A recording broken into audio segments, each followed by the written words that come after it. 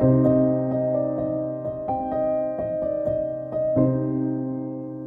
hey there, it's Sandy Allnock, and I'm going to do a little more Copic coloring of die cuts.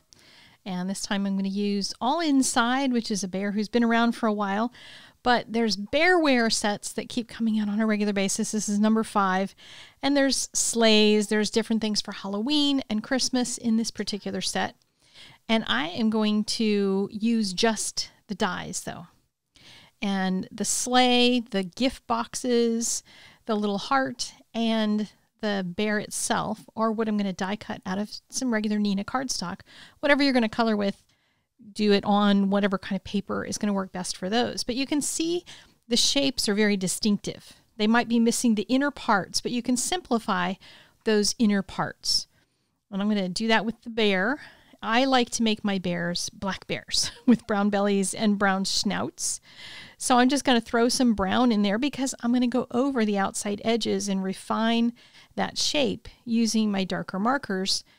So it's going to be a really easy coloring job to just put the splooge of brown on there and then start adding in the other colors. And I've got a piece of scratch paper underneath, of course, so I don't get my desk all messy. And in order to do the little paws, I can just shove a piece of scratch paper underneath to be able to color those without having to be real careful to go around them, which is kind of nice. And then I'm going to add some shading colors. I'm going to add a little bit of black to make a little bit of dimension in the bear himself, and then blend that again with the gray so that my bear is kind of blended. Now he's going to be mostly hidden in this particular one because he's standing behind the sleigh and behind the gifts, but I am just like one of those people that just got to add the shading because I do. But you could probably get away with just doing a little bit of shading on the top portion and ignore the whole bottom section there. Easily enough. So I'm just going to get this all blended and then start working on the little details. Now you can look at the stamp set and see what the nose looks like, or just draw your own nose and mouth in there. Put a little white highlight on mine. And then I'm going to use the heart, just color a little bit of shading on it. You could decorate it up with some white pen or something like that. You can put some glossy accents on it and then stick it into his paws after it's all dry. But next I'm going to do the packages. And notice that I'm just making squares out of them, and then I'm just coloring over the bows that are those shapes up at the top. The rest of it is just going to be squares. Then I can add little details in there once I'm finished with this step. I alternated my colors so they would be Christmassy colors. And then I'm going to add some shading. I'm going to put a little bit of shading underneath of the bow because that's going to make it look like it's an actual bow up there.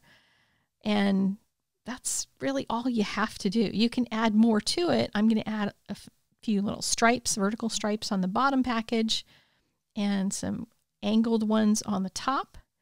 And again, you can see the way I'm treating the bow a little bit better on this one. Just make a little scallop underneath of the bow, add some shading, and then I'm going to add some little cross hatching on it to make a little checkerboard type of pattern.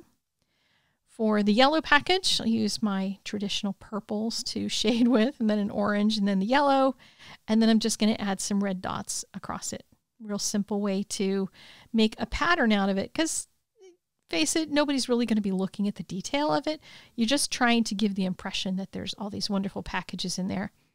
I've added a little tiny bit of white pen detail, and you can go crazy on your packages if you want.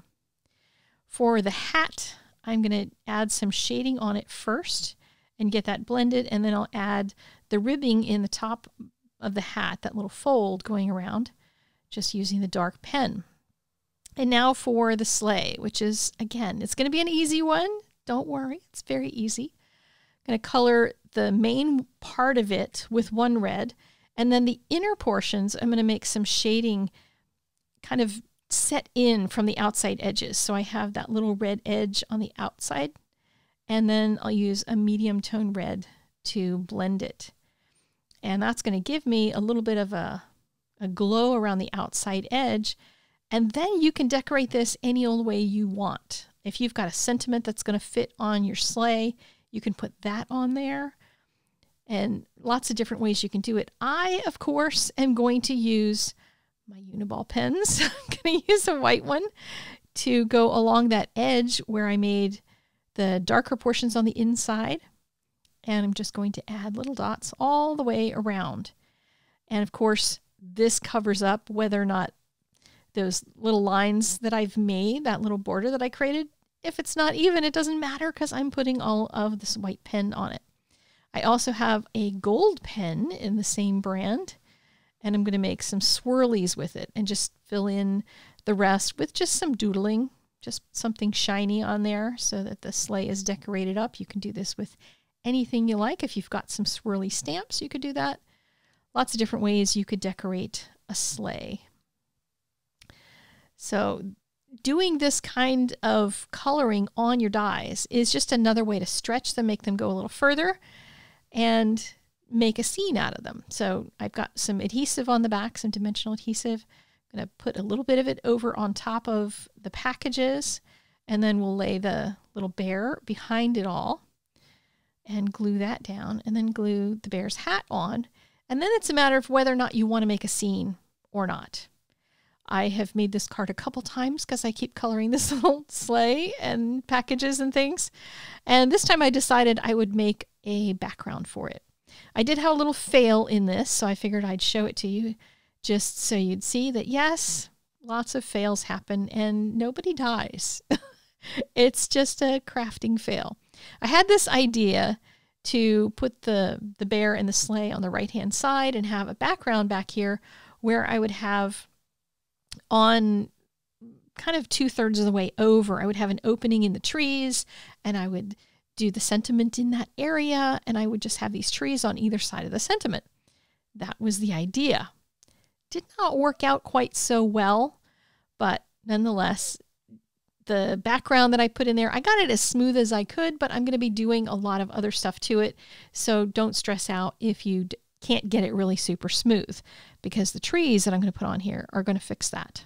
But I'm going to put some shading down here so that when I add my sleigh, then it's going to look like there was a little road that he was going alongside. So just some blue kind of scribbly bits. And I'm softening up with a little bit of a lighter blue. And then I'm going to start working on the trees. And I did glue my sleigh down. Shouldn't have done that yet. Should have done the background first, but like I said, I had some fails going on here. But the idea was I was going to do some trees on the left and trees on the right, and the sentiment would be above the bear's head in the middle. And I kept going a little too far. I did not measure how wide that sentiment was going to need to be, so I got a little carried away. The background being a BG15, I started using a lighter blue-green to make the lighter trees. And then I started adding in a little shading on one side of each of the trees with a darker color. That became too linear for me. So I took my light marker and I went over that again. So I just softened unevenly in different places to try to make it look a little less super deliberate. So just going over that with a blue pen. And then I went back to my BG15 and started going back over the area in between the trees so that it would start pulling those trees to the foreground, that kind of thing. And again, should have stopped a little earlier on the trees because I had to go do a little repair to my design idea. But you can sort of see I had planned this wonderful, lovely area for sentiment. And sometimes that's just how it goes. So next up, of course, is the white pen fun. So I'm going to add a little squiggly line on the right-hand side of each one of the tree trunks and some tree branches, and adding them in different directions so that they crisscross each other and they kind of flow out into each other and go in between and behind each other. And it doesn't have to be really perfect. Most people are going to look at that and they're going to, in their mind, say, it's a forest. So, you know, doesn't matter if the trees are even straight. You can see I made mine deliberately a little bit kitty-wampus because that's how trees grow. They lean over, especially when they get heavy laden with snow and that kind of thing. So it's a real forgiving kind of way to do it. And then I added some snow in between all of it. And you can see I had to affix my sentiment using a panel to glue onto my card. And I had to put a string around it, a little piece of twine in order to put a little embellishment thing on there because I felt like it needed to be attached to the side of the card rather than floating.